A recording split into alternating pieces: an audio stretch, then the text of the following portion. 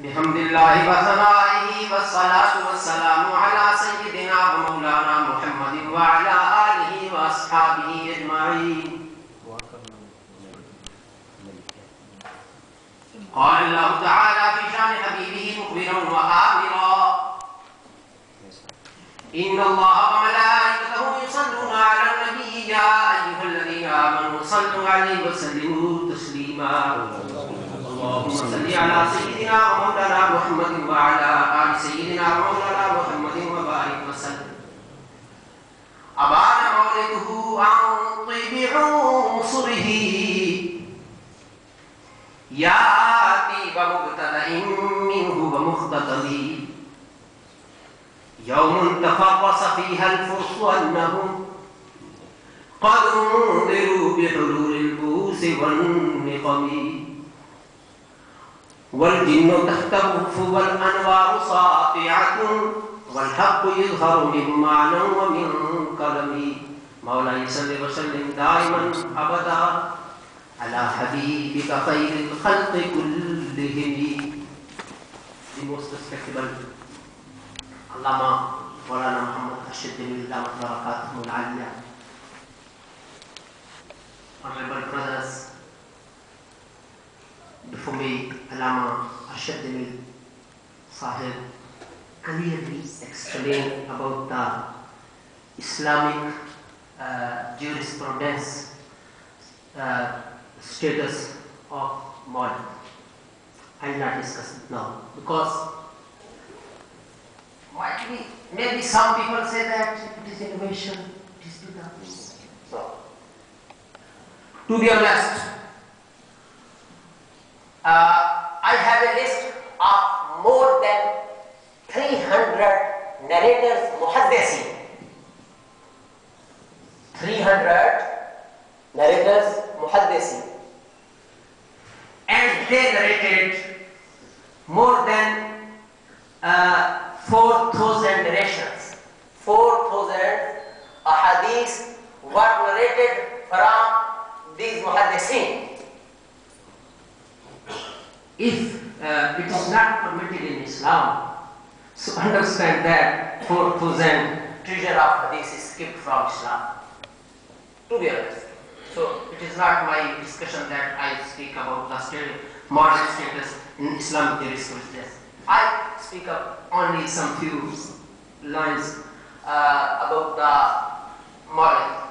Sallallahu Alaihi Wasallam. Allah Rabbul Alameen bestowed upon the universe by the sending of Rasulullah Sallallahu Alaihi Wasallam. And Allah Rabbul Alameen gave distinctive features Rasulullah Sallallahu Alaihi Wasallam in this universe. His superiority, his vantage is obvious in past, present and future. Subhanallah, when Allah created the human beings, first of all Allah created souls. And the Prophet's souls were created before the other human beings. From the souls, Allah Rabbul Alameen took three pacts that are mentioned in Quran. Those are mentioned in Quran. Alastu bi rabbikum qalu bala. This was pact. This was agreement taken from the all human beings' souls. But وَإِذْ أَخَذْنَا مِنَ النَّبِيِّينَ in Surah Al-Ahzab, it was an agreement that was taken from only prophets. And one, وَإِذْ أَخَذَ اللَّهُ مِيثَاقَ النَّبِيِّينَ, this was agreement that was taken from prophets. So, وَإِذْ أَخَذَ اللَّهُ مِيثَاقَ النَّبِيِّينَ, in this verse Allah Rabbul Alameen clearly, obviously mentioned the superiority of Rasulullah Sallallahu Alaihi Wasallam to other prophets. Adam alayhi salatu wasalam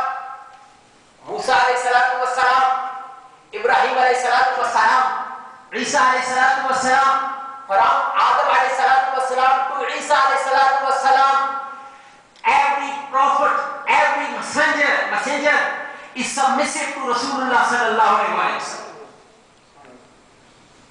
This is clearness. This is incomparable feature of Rasulullah sallallahu alayhi wa sallam. This is matchless quality of Rasulullah sallallahu alayhi wa sallam. And on the birthday, time of birth, subhanallah, in this world, children were born, children are being born, and children will be born. But keep in your mind, the birth of Rasulullah sallallahu alayhi wa sallam was incomparable, matchless. Sayyidina Abdul Rahman ibn Auf radiyallahu ta'ala anhu, his mother was present in the house of Rasulullah sallallahu alayhi wa sallam when Prophet sallallahu alayhi wa sallam was born. She said, "Bulida Rasulullah sallallahu alayhi wa sallam maqtunan wa masbuda." These are two important words, maqtun and masbud. When Rasulullah sallallahu alayhi wa sallam was born, he was circumcised and masroor.